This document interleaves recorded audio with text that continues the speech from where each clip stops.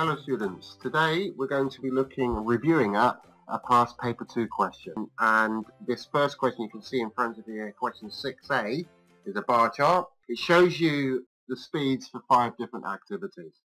Now what this question really is looking for you to do is to see how you can interpret and understand visual data, in this case the graph. Alright, now you've got the 5 things: walking, driving, tennis, running and pitching a baseball.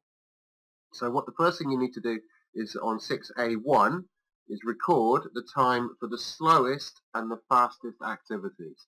Now it's 1 point for each one. Now if you look at it, you can see, if you look at the time here, you can see walking on the far left here, which takes us, it shows us it's 10 kilometers an hour. Now if you look all the way on the other side here, you can see the one that says pitching a baseball, and that one is the fastest.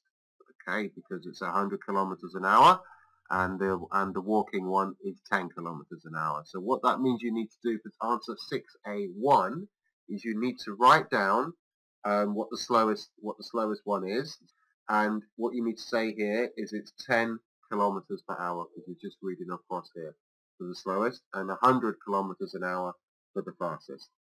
Okay. Alright, so but what you need to do with this is write down the units. It's 10 kilometers an hour and then 100 kilometers an hour. Alright, okay, so that's 6A1 organized. Now what we're looking at here as well for 6A2 is the average speed of the 3 activities indicated. And what they've asked you to do here is write down the average speed for the walking, driving and running activities. And what they want you to do here again is show all your working. Now what you need to write in here is you need to think of straight away is what is the equation that we use for the average speed. I think back to the 3 variables, distance, speed and time. They can be arranged, and what we have here is the average speed equals the distance divided by the time taken. So what we need to put on here for the walking one, which we can see, is average speed is 10 kilometers divided by 1 hour, so you've got 10 kilometers an hour there. For the driving one, which is the next activity we're looking at, if you look up at it, you can see that it's 80, and you divide that by 1 hour, so you get 80 kilometers an hour.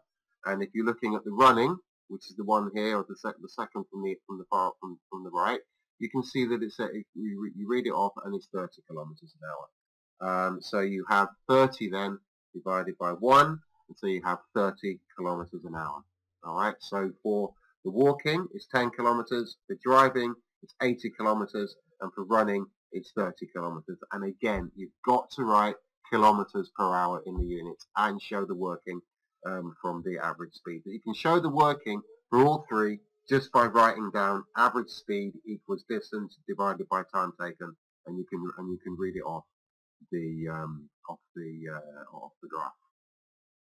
Okay, right then, the next one, 6B1, sorry, is asking you to calculate the work done by the pitcher after pitching a ball with a force of 30 newtons and a distance of 18.4 meters. Again, you need to show all your working.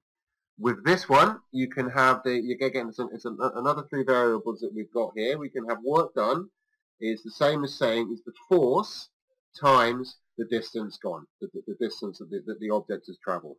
So in this equation, the force is 30 newtons and the distance is 18.4 meters. So what the work done then is 30 newtons times 18.4 meters. Now that gives us a number of 552, and the units is joules, symbol J. And you have to write down the units, and you have to write down the right number as well, otherwise you don't get the point. So the answer here is 552 joules. Okay, so the last 3 here are asking you really to think of the force. If you throw a ball up in the air, you're going to have several forces acting on it, aren't you? You're going to have the force of you throwing it. You're going to have the force of gravity pulling on it as well. But once as the ball loses the energy, loses the force of energy of you throwing it, is also going to encounter air resistance. So for 6B2, the answer is air resistance. And for 6B3, name the force which causes the soles on a runner's tennis shoes and car tires to become smooth with repeated use. What's happening? It's the same thing when you rub your hands together, you get that force. I think they get hot, your hands get really hot, don't they?